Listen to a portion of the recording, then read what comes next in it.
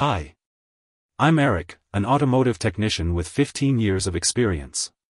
This video is going to explain the meaning of this error code, and show you how to diagnose and fix it. OBD-II fault code P0526 means that the engine control module cannot control the cooling fan as desired, leading to the cooling fans staying on all the time. When you encounter this OBD error, the vehicle typically exhibits the following symptoms. 1. C may not operate. 2. Cooling fans may stay on all the time. 3. Engine may overheat. Now we talk about possible causes, and how to diagnose and fix. Wiring issue. Check the wiring harness for any visible damage, corrosion, or loose connections. Use a multimeter to test the continuity and resistance of the wiring. Repair or replace any damaged wiring. Ensure all connections are secure and free of corrosion. Engine cooling fan relay failure. Locate the cooling fan relay and test it using a relay tester or multimeter. Check for proper operation and continuity. Replace the cooling fan relay if it is found to be faulty. Ensure the new relay is compatible with the vehicle's specifications. Engine cooling fan failure. Inspect the cooling fan for any physical damage or signs of wear.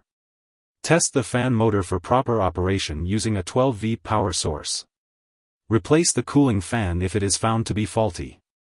Ensure the new fan meets the vehicle's cooling requirements. Engine cooling fan control module failure. Use a scan tool to check for any stored codes related to the cooling fan control module. Test the module for proper operation and communication with the PCM. Replace the cooling fan control module if it is found to be faulty. Ensure the new module is compatible with the vehicle specifications.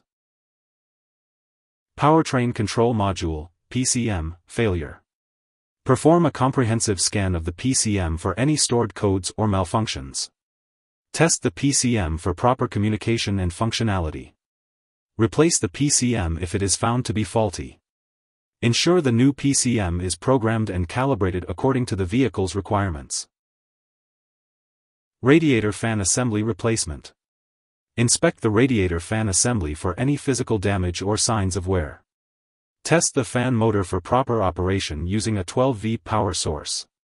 Replace the entire radiator fan assembly if it is found to be faulty. Ensure the new assembly meets the vehicle's cooling requirements. If there are uncertainties, feel free to engage in discussions by leaving a comment.